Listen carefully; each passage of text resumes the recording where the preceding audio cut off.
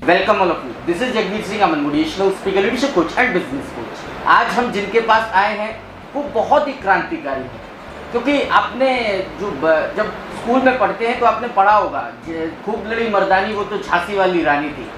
एक वो मर्दानी थी जिन्होंने अपने हक के लिए, अपने स्वाभिमान के लिए, अपने देश के लिए जो है ब्रिटिशर्स के खिलाफ वो लड़ी।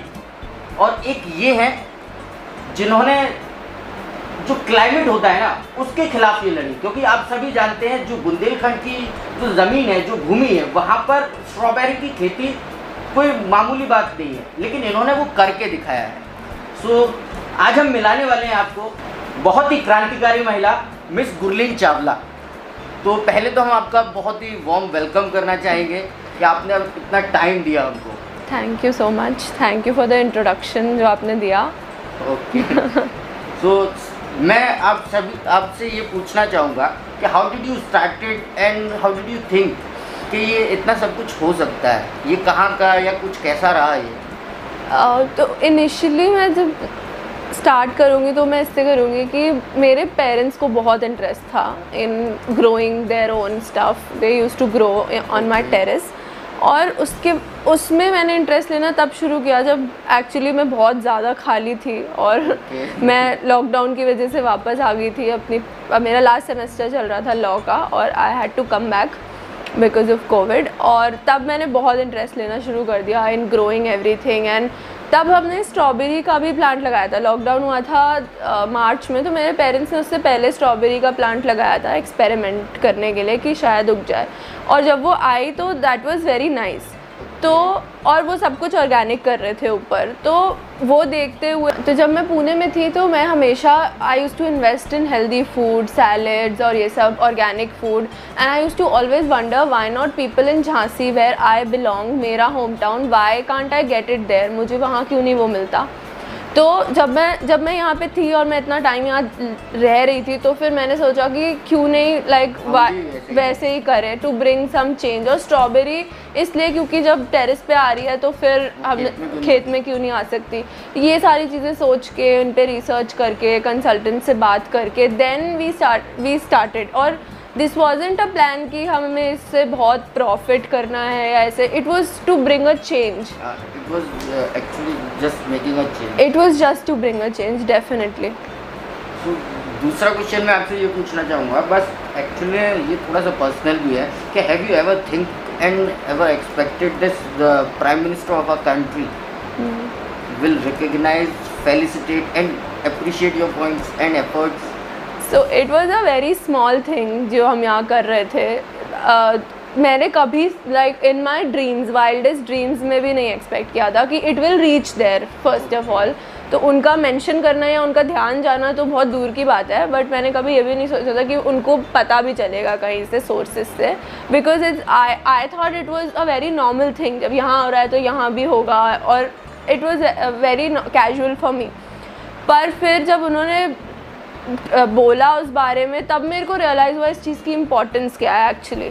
तब मेरे को लगा कि youth who is literate, who is specially a girl in a country like India where we are considered a bit backward, if something is done by those people, it lightens up a lot of people.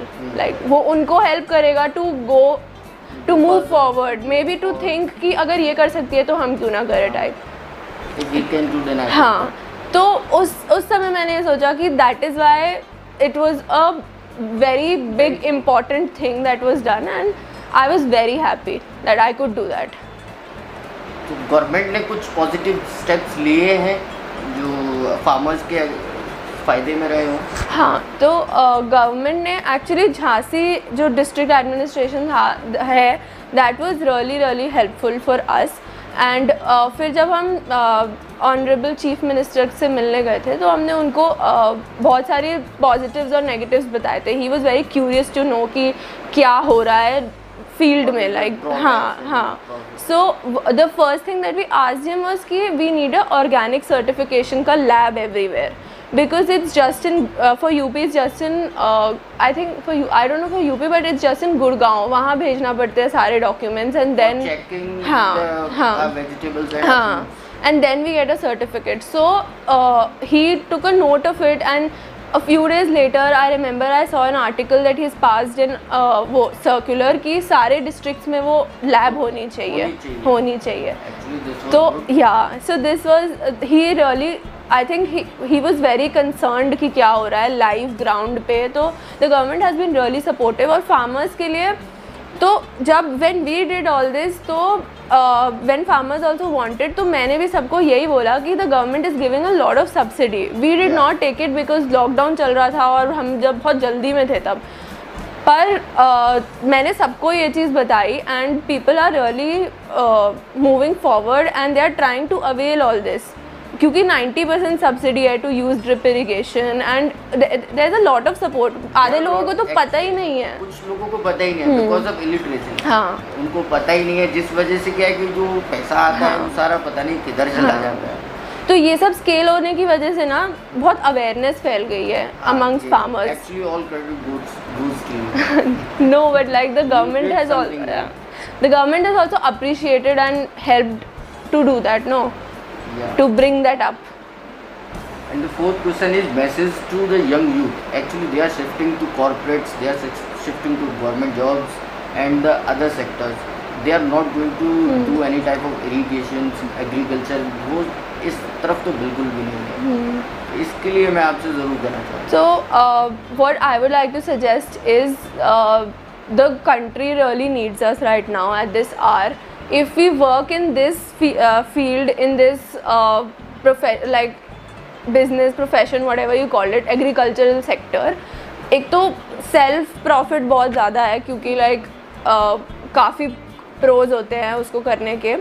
Secondly, the economy is gonna raise, like it's gonna add up to the economy in numbers, like it's gonna help you a lot. Actually irrigation में भी पैसा है, हाँ, बस वो देख नहीं पा रहे. हाँ, तो लाइक मूविंग सिर्फ एक सेट स्टैंडर्ड बन गया है दैट पढ़ाई करो, जॉब करो एंड दैट्स इट. एक कुछ स्टैंडर्डाइज कर दिया है और माँ बाप भी बच्चों को स्टार्टिंग से ही पढ़ने जाओ. ये पढ़ने जाना ठीक है लेकिन ये सारी चीज़ों को भी देखना जरूरी है. सो आई वुड सजेस्ट एवरीवन की like invest in your hobbies.